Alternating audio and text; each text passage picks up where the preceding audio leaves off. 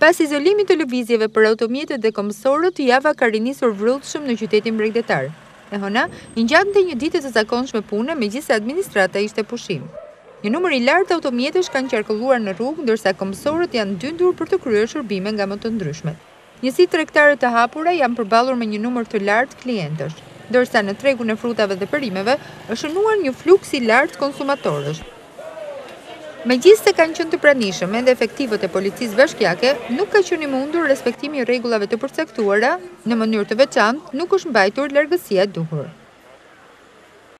Ndërkaq, numri i shtetasve shqiptar që kanë humbur jetën jashtë kufive të Shqipërisë si pasojë e COVID-19 ka shënuar rritje.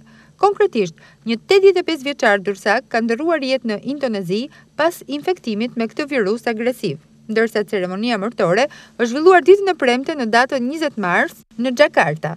Po kështu, mbrëmjen e dieshme një tjetër shqiptar i prekur nga koronavirusi që jetonte në Bergamo në Itali nuk ka mundur të shpëtojë.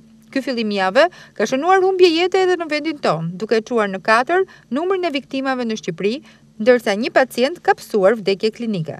Ndërkohë, në spitalin rajonal të Durrësit vijojnë të paraqiten raste të dyshuara si të infektuar me COVID-19.